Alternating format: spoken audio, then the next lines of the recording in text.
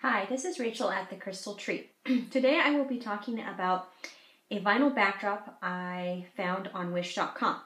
It arrived folded and I do not wish to have the folds that are in the backdrop. So how do I remove them? And you can see them in the picture here where the folds are at. It's all over the entire background. And I wanted to know how to do it, like how to remove the folds. So I went on YouTube and looked up some things, and I saw a video where someone did use a steamer and they had it hanging up like as if you were going to use your backdrop, and they actually went against the actual photo with the steam and it slowly took the creases out. Today I'm not going to be doing that because I do have a steamer attached to my iron, but it is I've tried it before in the past and it didn't really work. And I'm also afraid that it's enough moisture that if you're going on the actual print, that it could actually hurt the print. When I use the iron today, I'm not going to actually iron on the front side because that's how the picture is put on. And usually with something like this, they do it with a heat transfer to put it on. So when I use the iron, I'm going to keep it on a pretty low setting, hot enough to do something, but not too hot that it will burn the vinyl, because it could actually melt the picture or damage it. So I'm going to show you now some of the stuff that you're going to use when trying to get the creases out. So I have a water bottle here, which is normal tap water in it. And then I have my iron. Hopefully you can see it, kind of see it a little bit here, and it has all these little nifty buttons on it and stuff, but I'm actually just getting it hot enough not to actually have the steam work at all on the iron. It is a dry iron. Remember this, because the steam that comes out makes the iron much more hotter and it could damage your backdrop. I would first experiment a little bit with one corner of your backdrop just to see what would happen.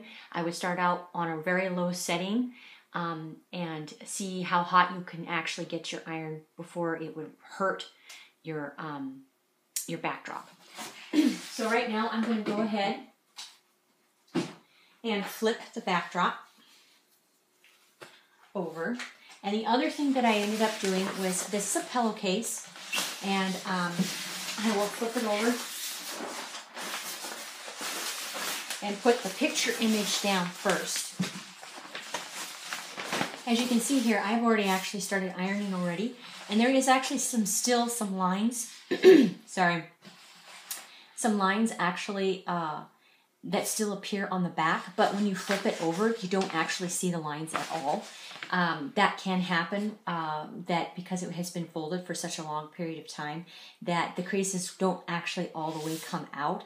And so just every so often kind of flip it over and see if the creases are still showing up on the other side. It won't matter if there's slight creasing on the back, because when you take a photo with it, it won't show up in the photo. You'd have to really zoom in for it to show up. So what I do is I take it, and I take my water bottle, the spray bottle, and I'm going to spray where the creases are at. I don't have to go all over it. That this lets me control how much water I'm actually going to be putting down. And as you can see, when I'm getting it wet, the actual image is starting to kind of bleed through.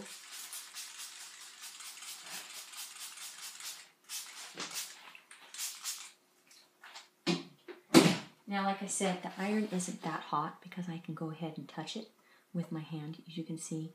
I wouldn't keep my hand on there because I could burn myself. But then I'm going to put it down.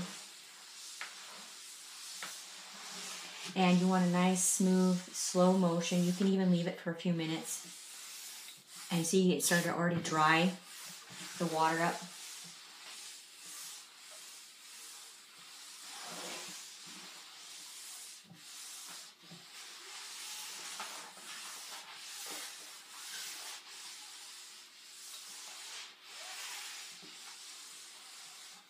And once you're done with this, what you can do is let it sit for a few minutes because it might still be a little bit damp.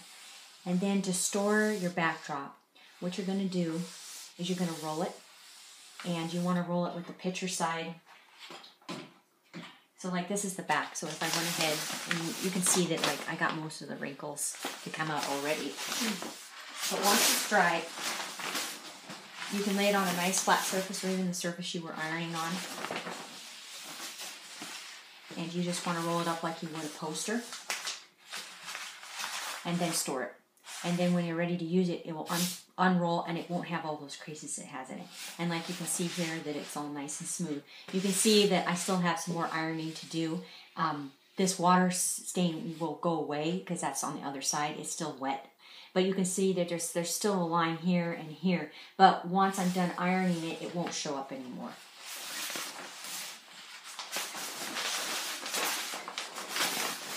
And the reason that you don't really want to iron on top of your photo is that, like I said before, it will get damaged because the way that they print, like let's say you take a t-shirt, you want to print on the t-shirt, so they'll print it off on a piece of paper and they flip it.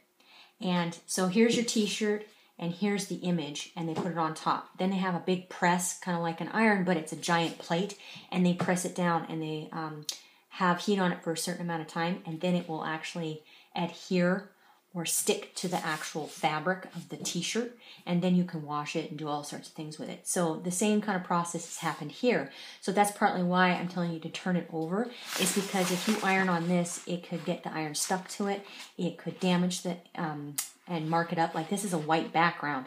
I mean, everything on here is very light colored. So you don't want to end up damaging that. And I felt that this really worked. I did one full backdrop already with no issues or problems. This is my second one that I'm actually trying this with. And so far, this has been the only thing to work. I've tried putting it in the dryer, and it just wrinkled it a lot. I tried hanging it up for several days to see if that would get the creases out. That didn't work. And I did try to actually use a steamer, the steamer setting, on my I don't think you can see it, yeah, on this. It actually comes forward and I can turn it on so that it actually produces steam. So this is an iron that has a steamer in it, and it didn't do anything. It did not take these out. So the iron has to just be hot enough to kind of, like if I put my hand down, see if I can kind of hold it there for a few minutes. Okay, so this is pretty hot, but I can still keep my hand on it, and the heat goes away fairly quickly. So that kind of maybe might help you to judge how hot you want to get it. And if you notice that the creases aren't coming out, turn the heat up just a little bit more.